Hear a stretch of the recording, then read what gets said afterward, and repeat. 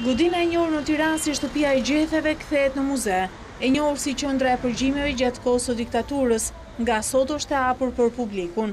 Kryeministri Edi Rama gjatë inaugurimit të muzeut të ri e cilësoi këtë shtëpi, thesarin e kujtesës së shqiptarëve.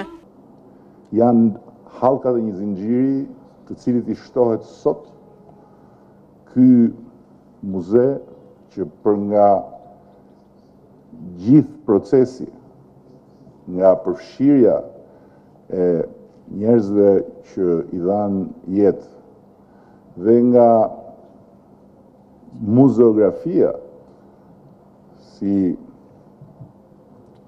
themel i punës bërë është padyshim guri më i çmuar i kurorës.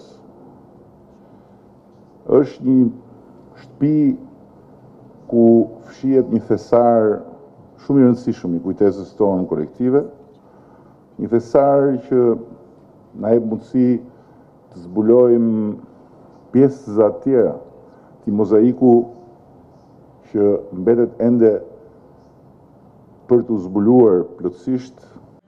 Ministre e Kulturës Mirela Kumbaro tregoi historinë e shtëpisë së Gjetheve, që në kohën e diktaturës u projektua për të marrë jetë njerëzish. Historia urbane e kësaj ngrehine është në vetvete një dëshmitar elokuent i historisë së Shqipërisë së gjysmës dytë të shekullit 20. Një godinë që u ngrit si klinikë obstetrike për t'i dhënë jetë njeriut, por në fakt i mori atij 40 vjet rresht mendimin, fjalën, shpirtin, madje edhe jetën. Godina e njohur në Shqipëri si Shtepia e Gjetheve është ndërtuar në vitin 1931.